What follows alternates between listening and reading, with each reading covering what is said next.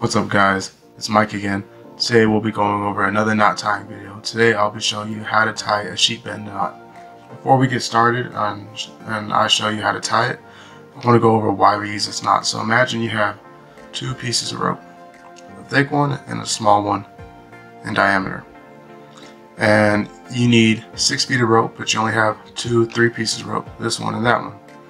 Well, to join those two, use a sheet bend knot, similar to how to use the reef knot or the square knot to tie 2 pieces of rope of the same diameter together to make a longer piece of rope.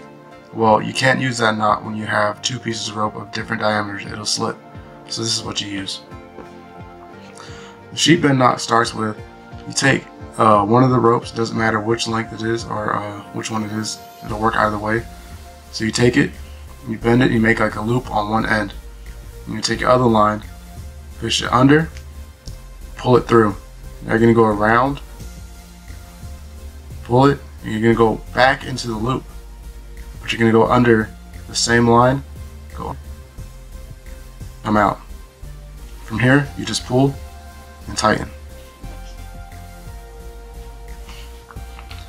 Now you made the sheet bend. Hope you guys enjoyed. Comment, like, subscribe, and we'll catch you next time.